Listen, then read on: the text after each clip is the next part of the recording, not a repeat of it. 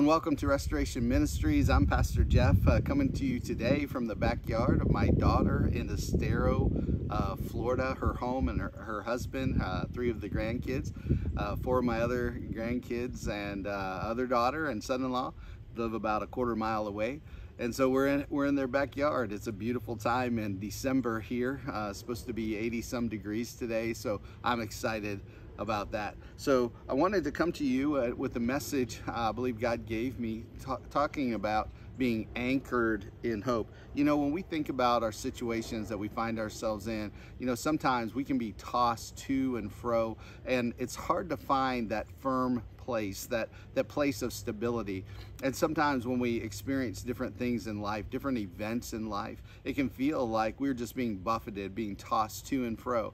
And so it's just so important that in those times we don't lose hope. We don't get ourselves in a position where we become hopeless, but instead we find a place of security, a place that is firm to stand upon. And that place is in God. And so today I want to talk to you about anchored in hope. Turn to me, if you will, to the book of Proverbs, Proverbs 13 and 12.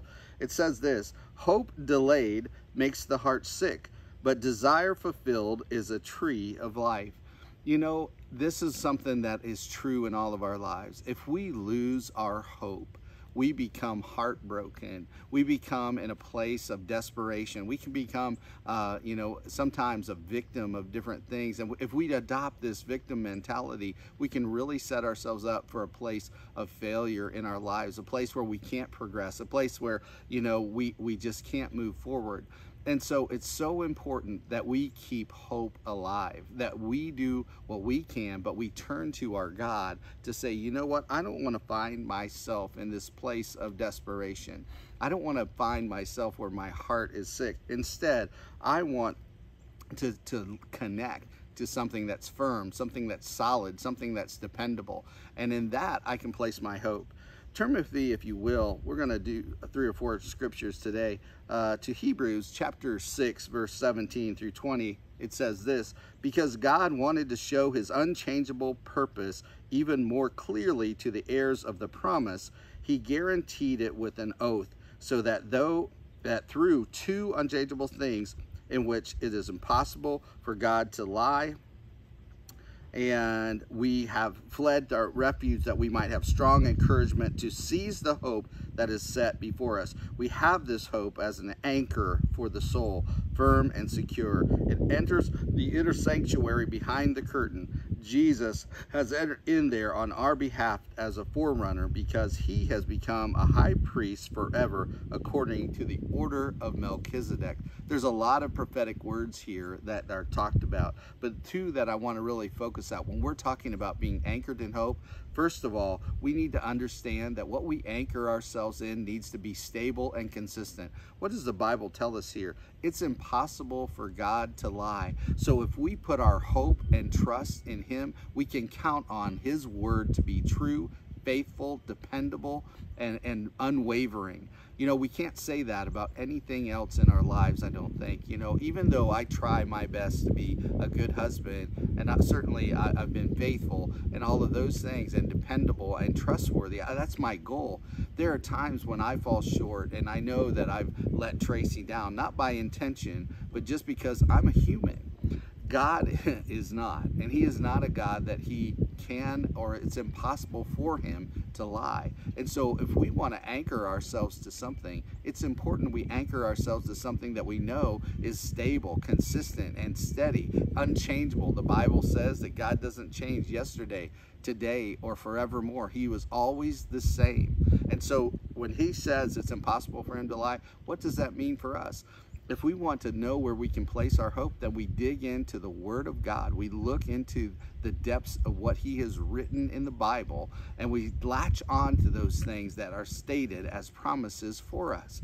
And then we claim those promises. We hold fast to them, and we know that our hope can be put inside of them.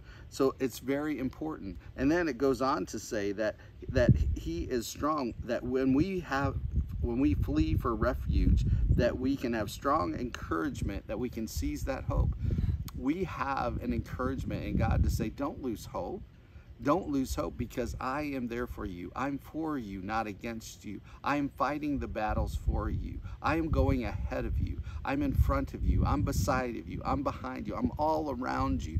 I'm with you through that. And in that, we can find hope. If we know that there is an end to the situation we are currently facing, then we can know that God is with us in that. Yesterday in church, my daughter was leading in worship, and they sang the song Emmanuel. Emmanuel, God with us. Because he is with us, we know that he will never leave us. He will never forsake us, and that he is stable to stand beside of us, to take us through our situations. And because of that, we can retain our hope.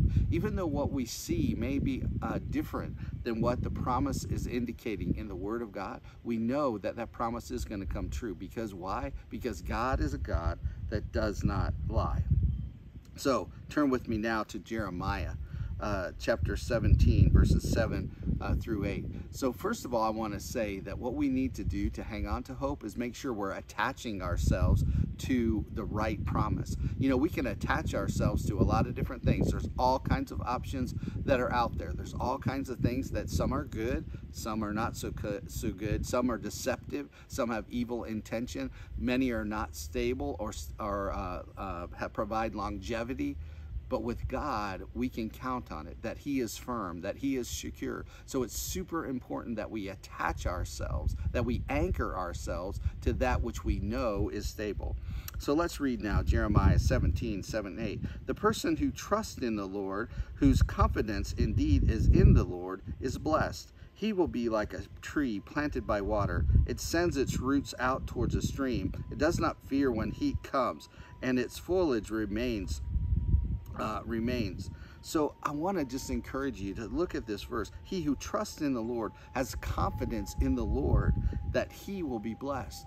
If we want to anchor our hope in something, we need to also be at a place where we attach it to something that's secure, but then also we need to put our trust in something that we know that we have faith. You know, one of the things that God has consistently shared with me and asked me this very simple question: Jeff, do you trust me? And usually those questions come in times where it's like, I feel uncertain. My situation is unstable, but he's bringing me back to him, that place where I can anchor myself. If I place my trust in him, if I lean not on my own understanding, but I connect securely to him, that he knows that he is working for me, that he's working for my good, that he's turning what the enemy intended for evil towards goodness in my life. And in that I can trust. And he's asking me that question: are you going to walk in a space that is only influenced by your environment and your situation and your circumstance? Or are you going to put your trust in me? And that's what he's asking for. And when we're talking today about anchoring in hope, we attach ourselves to something firm. But when we do that, we trust that it's going to be stable, that it's going to be secure, that when the waves come, when the wind blows, and it's not that we're not going to be tossed a little bit in that, but if we're securely anchored, we know that we're not going to be swept out to sea. It's not going to be our ultimate demise. We are going to be fixed on something that is stable, regardless of the intensity of the storm that you face. Attach yourself. If you want to be anchored in hope, you want to keep hope alive, anchor yourself, attach yourself to God. Secondly, trust in him, because he is trustworthy. The Bible says that he's faithful to 1,000 generations. I want to then turn to Psalms 18, 1 through 2. It says, I love you, Lord, my strength. The Lord is my rock, my fortress, and my deliverer, my God, my rock, where I seek refuge, my shield and the horn of my salvation, my stronghold. You know, all of these things, when we're talking about being anchored in hope, these are what David is describing, what the Bible, all throughout the Bible, describes God's relationship like for us, is that in our situations that are unstable, in our situations that are weak, when our situations feel like we are being bombarded and attacked, we can look and say, God is my strength. God is my fortress. God is my shield. God is who takes me through my situation. It's him who is worthy to be anchored to. And that's really my third point, is saying, you know what? We need to attach ourselves to something secure, which is God. We need to trust in him and know that he's faithful and believe. But the third piece is just that, is that believing, that that supreme confidence of having faith in God, having faith in him that he is our stronghold, he is our strength, he is our fortress, he is the one who we can anchor our hope in. And if we can do that, I believe that we'll walk in a space where our hope remains alive. My last scripture is Romans chapter 15 and verse 13. It says this, Now may the hope of God, let's start over. Now may the God of hope fill you with all joy and peace as you believe, so that you may overflow with hope by the power of the Holy Spirit. You know, this is a consistent message with God. We're talking about being anchored in hope, but when we anchor ourselves in God, when we attach him, when we trust in him, when we believe by faith in him, we can know and we can have confidence that we will have a life that in the future is looking forward to a space of joy, a place of peace. You know, this is the Advent season. Actually, the first Sunday in Advent was yesterday, and that Sunday is a focus on hope. You know, and we need to understand in our walk, in our life, that we need to be anchored in hope. And if we do that, I believe the reward of doing that is we can walk in a place, even though we are in the shadow of the valley of death, even though we face a mountain that seems to be immovable, even though the situation and circumstance seems to be unbelievable, that we can walk through that if we keep our anchor of hope attached securely, trusting and having faith and believing. If we do that, we can have a situation that in those environments we can still have joy, we can still have peace. The Bible says that we can have peace that passes understanding. I know many of you have experienced that in times of loss and times when you really should be in a place where your life is in chaos, but somehow God intervenes and he connects us and he gives us this place of peace within the storm.